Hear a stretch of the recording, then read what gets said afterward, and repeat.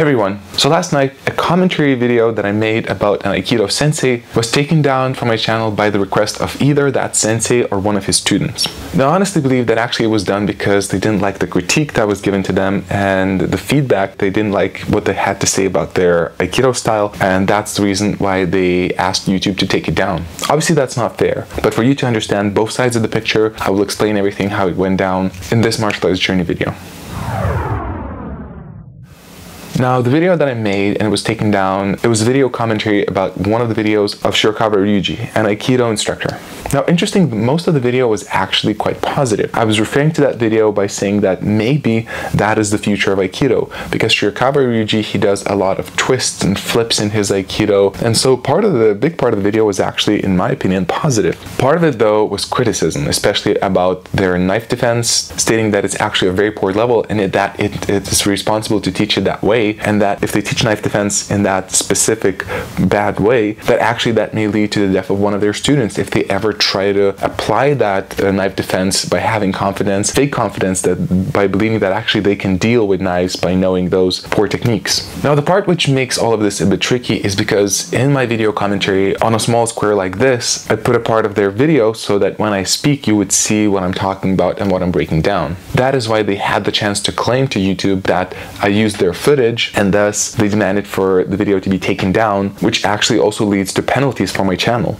I'll talk about the penalties a bit later, but to begin with, the thing is, I'm 100% sure that the video was taken down unfairly. There is a law called fair use, which probably every YouTuber knows. And that is the law which gives you the right to use the footage of someone else if it transforms that footage in the sense of transforming its essence. So basically, a great example is a video commentary, which what my video was about. I did not just bluntly take that video and put it on the screen and receive money for it and received views. I took only small snippets of the video just as a representation, and all the video was about, it was about the commentary. It was not so much about that video specifically. I was not ripping that video off, and such cases are protected by the law of fair use. If you make a video commentary about something, you have the right to use parts of their footage to represent what you're talking about. Again, I honestly believe that the real problem is the critique that I offered to that particular Aikido instructor. He appears to be quite well known in the world, and his channel and his videos get quite a lot of views, and he has a lot of fans. I'm sure that whatever I had to say upset his fans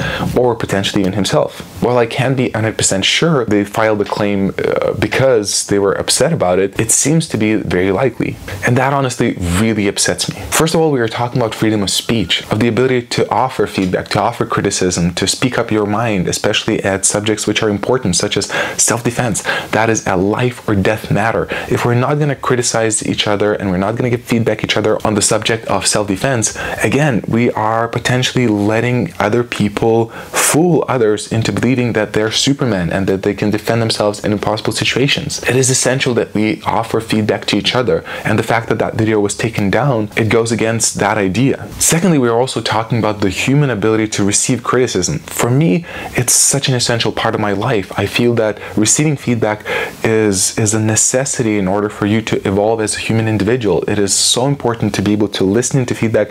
Even if you don't agree to it, you have to give space for it, and you have to give an opportunity to say something what they believe about you, and especially you have to listen into it. You don't just take down videos which are saying something you don't agree with or you don't like. It takes a mature person to listen into criticism and to be open to it, to give space to it, and not to be afraid of different opinions. And the fact that, at least as how it seems right now, that organization or that instructor or his students are not able to receive that criticism and they're taking it down, that just potentially highlights even more of the trouble that I see Aikido has, and what I was talking about in many of my videos in the past. That lack of maturity, that lack of honesty, that lack of transparency, that lack of ability to look at their problems and face it and deal with it, or even more so, talk about it instead of hiding it. You can't hide things forever. These things will come out. Criticism for Aikido keeps growing on every different level. It's just that I'm probably one of the biggest, if not the biggest public person to do that. So obviously they go after me first, but others will come too. So just taking down videos and trying to shut people up, that's not the way to go. This is not a solution. It's just a temporary withholding of things. And again, it shows a lack of maturity in that sense. They could have reached out to me directly. They could have written me an email. All of my contacts are on my channel. They could have written me an email and down saying, look, we're not happy you used parts of our footage that you didn't ask for permission, although on a big way, based on fair use, I don't have to. But let's say they would have written me that letter. Explain, like, look, you're creating a bad commercial for us. You're destroying our public image. Can you please take down that video? We don't want to file a complaint about you. They did nothing. They didn't reach out to me. They just directly filed a claim to YouTube. And now, instead of talking to each other and trying to find a communal solution, I have what's called a strike on my channel. A strike on YouTube is when you get these claims and if a video gets taken down, that strike lasts for 3 months. And if you have 3 strikes in a row, that bans your channel for life. That means it's the end of the martial arts journey channel. If I get 3 of these strikes in 3 months, one by one, the channel will never exist anymore. So for every YouTuber to get a strike, it's a big deal. And also too, if you get strikes, you also start to get limitations on what you can do and what you can't do on YouTube. And again, because I feel this was done unjustly, it's putting me in a bad situation, and it just sucks. It's not the way things are supposed to be. Now, I had 2 different options how to respond to them, and one of them was to reach to them through email, which was used to file the claim. Now, the thing is, that email that they used doesn't even work. I wrote them an email. I wrote them a detailed email of saying, look, I don't want to be in conflict, you know, let's talk about this, let's find a solution. I can't even reach them. So I had to go by the other means. I had to do something that actually I already did once for one of my Steven Seagal videos where I was criticizing him, and I had the same situation where I file a complaint to YouTube proving to them that this was done unjustly, that the fair use law is protecting me. And what happened back then, and I have trust it's going to happen again, YouTube goes through this claim in detail, they look at the fair use, they reject it. Now the thing is, if YouTube rejects that claim by seeing that the justful side is on my side, then they have 10 days to sue me in order to try to prove that I used their material wrong and then whatever is in their mind.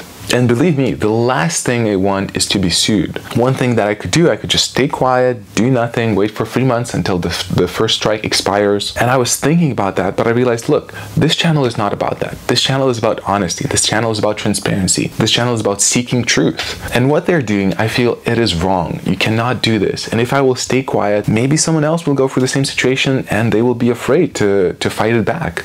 Maybe they will freak out and they will panic and they will not know what's happening and what to do. So I wanted to make sure that I make this video and I put everything on the table. I let you know what happened and how things roll, so that hopefully you will learn from this experience as much as I do, and you will see the truth that this is somewhat ugly.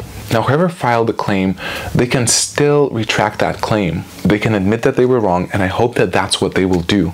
If they will, look, I won't go into war. I won't keep pushing the subject. I mean, I understand, you know, everybody gets hurt. Nobody wants criticism online, and I won't pursue that criticism anymore. But if this will go down, you know, it is risky for me. You know, who knows? I definitely don't want to get those 3 strikes. I definitely don't want my channel to get shut down for a thing like this. But at the same time, again, I looked at my options. I thought about it. You know, should I be silent and just let this slide? But I looked into myself and I realized I can't do this. For me, the truth, honesty, and sharing is too important. This journey is all about growing, and whatever I go through, you guys go through as well. So hopefully this will all end well, and whatever happens next, we'll have to see. Let me know in the comments of what you think about this situation. Do you think that the video was taken down on good terms? Are you upset about all of this as much as I am? And until we meet in the next video, as always, I wish you to own your journey.